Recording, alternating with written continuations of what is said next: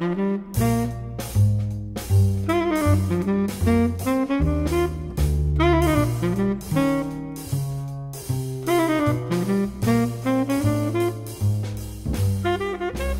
did I become a Mountaineer?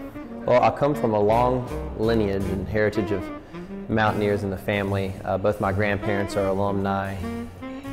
Both of my parents also alumni. So I guess you could say, from a technical standpoint, at birth, I became a Mountaineer. I became a Mountaineer when I was a child.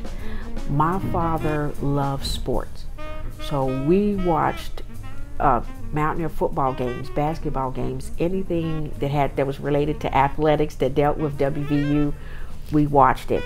So I probably have been a Mountaineer since I was a toddler, and I love West Virginia. Well, I love West Virginia University. I came here not sure whether I wanted academia or industry, but it became clear over my first year here that I was developing a love for West Virginia University and for the state and for the institution, obviously. I became a Mountaineer on the first day that I left my high heels at home. That day, instead of high heels, I took out a pair of flat heel boots and came into work. I think that I make the decision to be a Mountaineer every day. I don't really think it's something that you have one moment where you become a Mountaineer, but you have to decide how you're going to contribute to the West Virginia and to the WVU community on a daily basis. Well, both my parents went here, so I grew up on the campus, so I've always been a Mountaineer.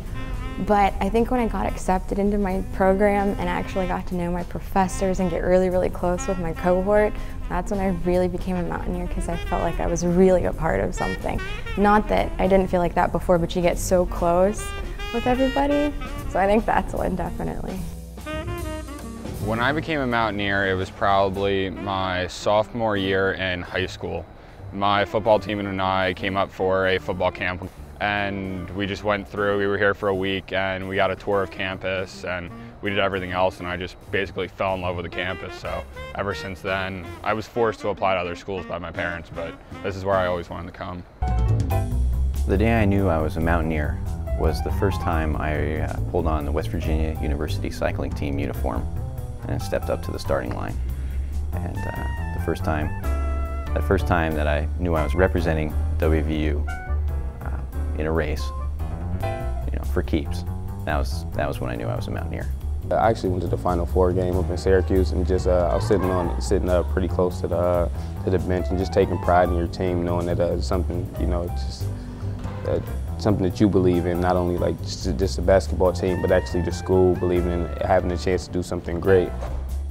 I remember as a child listening to Jack Fleming broadcast the West Virginia sporting games, and I knew that I wanted to go to West Virginia University. I applied to other colleges, I applied to other law schools, but I knew I wanted to be a West Virginia University graduate. And I never, ever regretted that decision because of the relationships that I have, the friendships that I've made.